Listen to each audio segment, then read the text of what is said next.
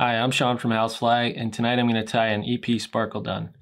So this is a fly that you can closely imitate just about any mayfly species in existence, just by changing the color of the body and maybe the wing material if you wanted.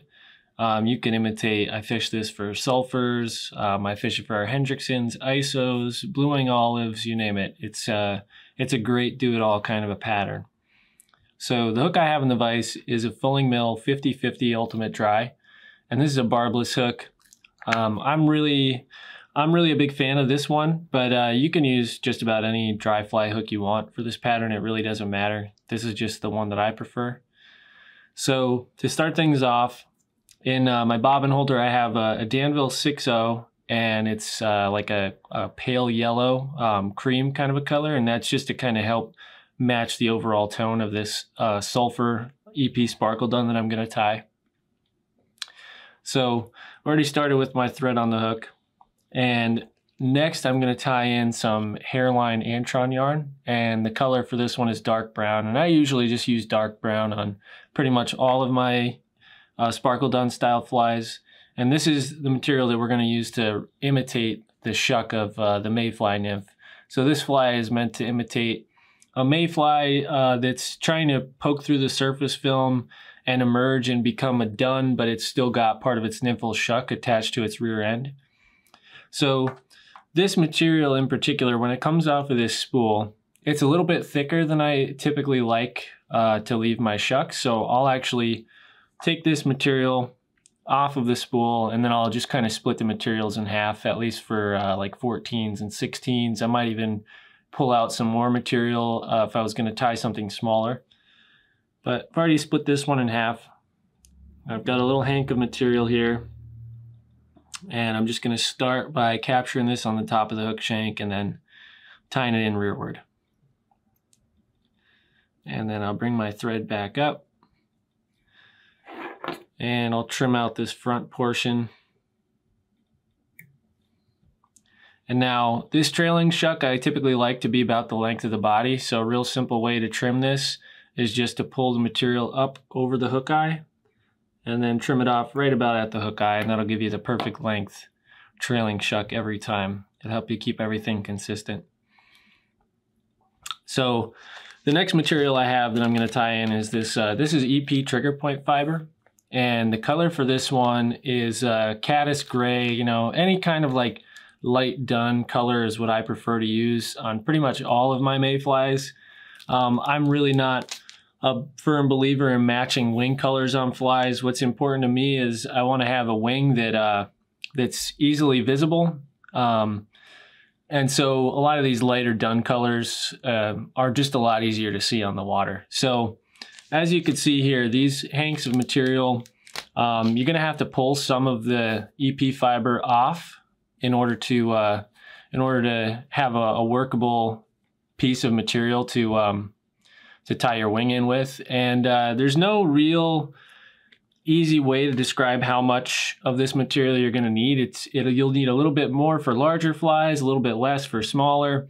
It's something that's going to just take some trial and error to get used to. But I did notice that if I pull this material taut, its overall width is about 1/8 of an inch. So you could try to kind of use that as a standard to tie your wings with as a starting point maybe, and then just go from there. Add a little bit more if you think you need more or less, depending on the size fly you're going to tie. But to tie this wing in, I'm going to leave my thread hanging, let's say about 2 eye lengths back on the hook shank.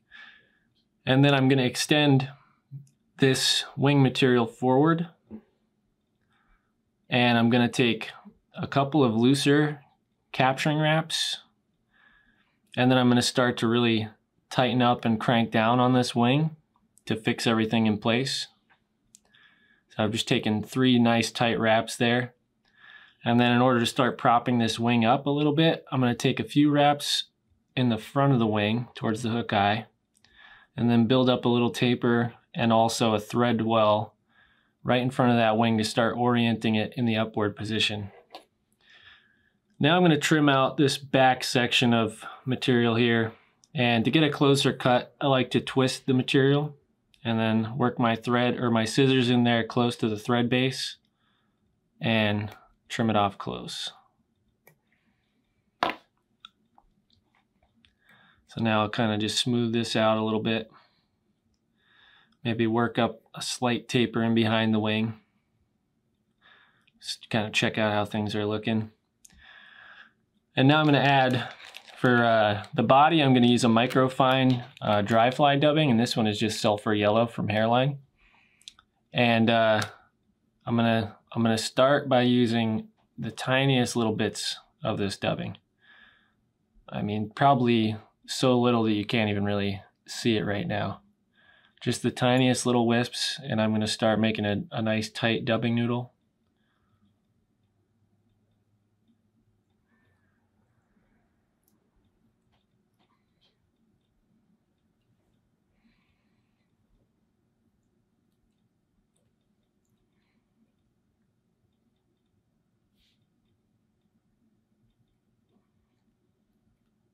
I'm just going to try to make this as tight as I possibly can. Try to keep it from soaking up too much water. And now I'm going to bring that noodle right to where my shuck starts, off the back of the hook there. Start making nice, even touching wraps up towards the head of the fly. Right up to the back of the wing. And then before I go in front, I'm just going to put on the remainder of the dubbing that I'm going to need for this body. Again, just going sparse. Make a nice tight noodle.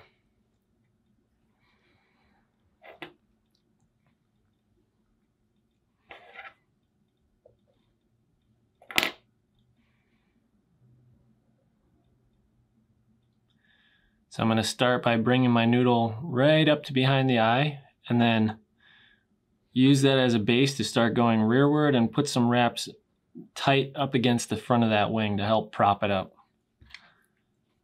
And then I'm going to do about a 3 or 4 turn whip finish.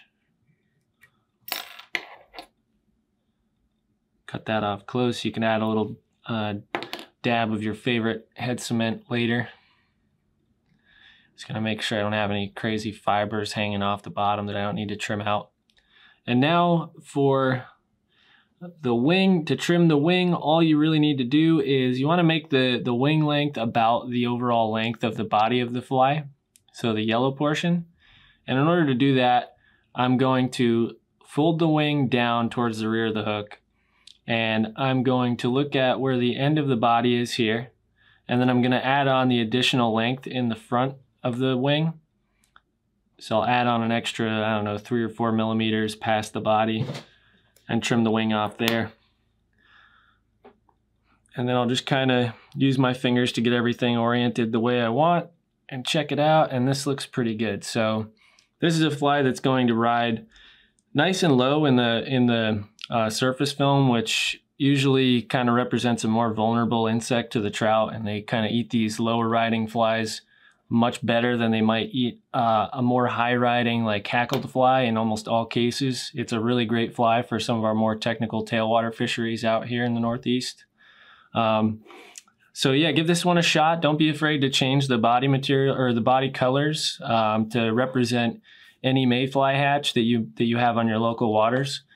And all the materials will be listed in the description here, along with links to our website at houseflyfishing.com to purchase this stuff. So thanks a lot for watching the video. I hope it helped out, and feel free to reach out with any questions.